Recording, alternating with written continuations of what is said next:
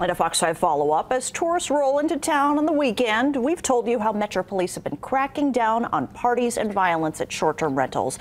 On our Behind the Badge segment right here on Fox 5, before the Super Bowl, police urged people to call 911 if there's violence and 311 if there's noise.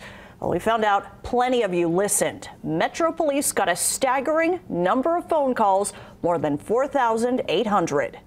Sometimes the music gets loud. Yeah, parties. When tourists come to town, sometimes they like to party or get rowdy. During the week of the Super Bowl, Metro Police urged people to report violence and noisy parties at short-term rentals. Many listings are illegal and unlicensed. Please let us know what's going on in your community so that way we're able to respond to these particular parties. It's the violence that comes with it. They get out of hand.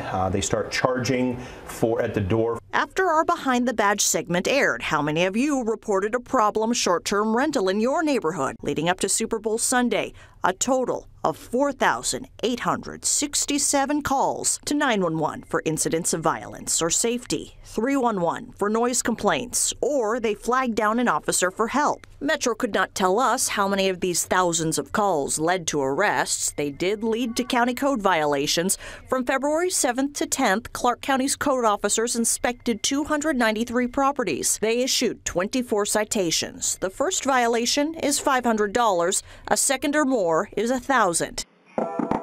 Last year, Metro Police paid visits to homes during spring break. Will the same happen this year? A spokesperson says Metro proactively contacts several short-term rental locations where we have encountered problems in the past. Officers remind occupants of noise ordinance, which short-term renters may not be aware of, and be mindful of their neighbors. The Greater Las Vegas Short-Term Renters Association, representing homeowners, has criticized some of Metro's visits, saying public safety resources are better utilized elsewhere. It's also criticized Clark County's licensing process. No licenses have been issued. Well, Clark County says it is still reviewing more than 800 license applications.